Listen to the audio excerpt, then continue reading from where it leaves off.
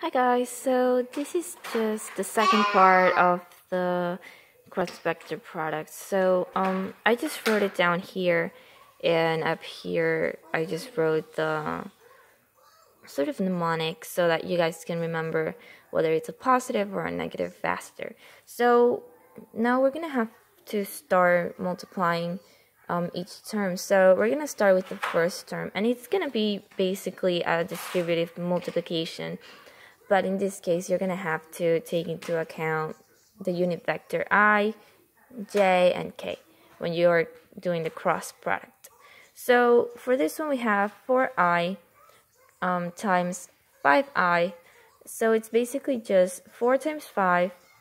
And then you look at the unit vector. I cross I is going to equal to 0. I cross j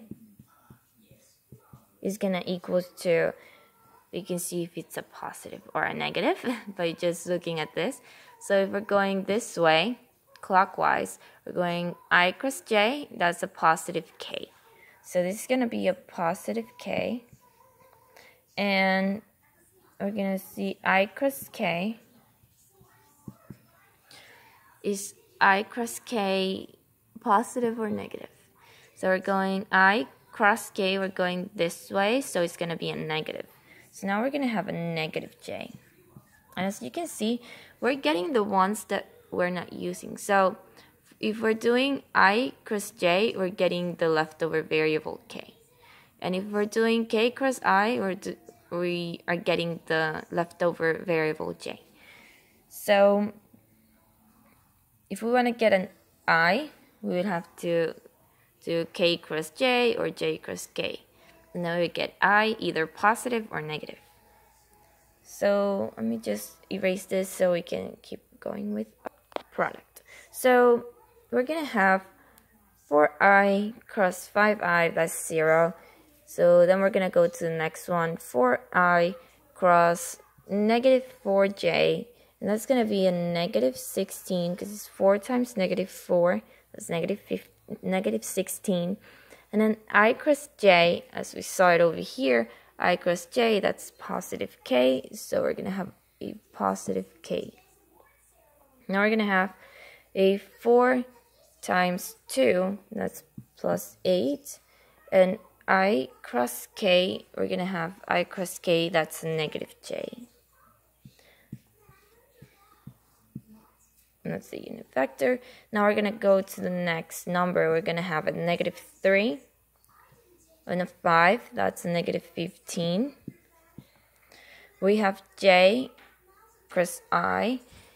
J cross I, that's going the other way. It's going to be a negative. It's going to be negative k.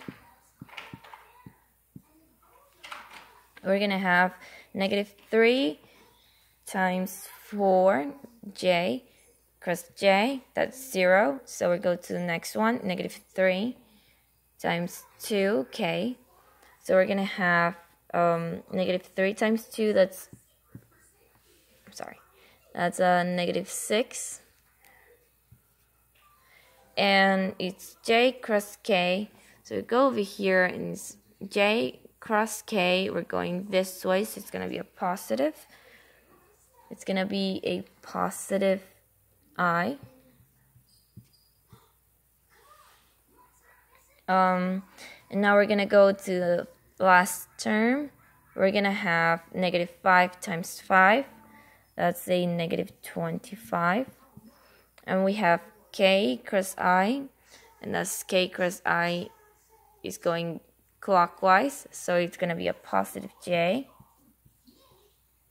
Now we're going to have 5 times 4, and negative 5 times negative 4, that's going to be a plus 20. And it's k cross j. K cross j is going the other way, counterclockwise. It's a negative I. And k cross k, that's 0. And that's all we need. Now we just have to combine like variables, and I'll just put them all together so you can see. So right here we have the result, and I'm just putting the negative now outside. So in this one we have a negative times a negative, that's a positive. So now we're gonna have positive 15. We have a negative, negative, and a positive. We have a negative 20. So I'm just taking all of these signs out, and now I'm combining the K's together, the J's together, and the I's together. So down here you get an answer of 26I. So that's negative 6, negative 20, negative 26I, and negative 33J. So we have negative 25, negative 8. That's negative 33J. And we have a negative 16 plus 15. That's a negative 1K. So that would be an answer for our cross product. Thanks for watching, guys. See you next time. Bye.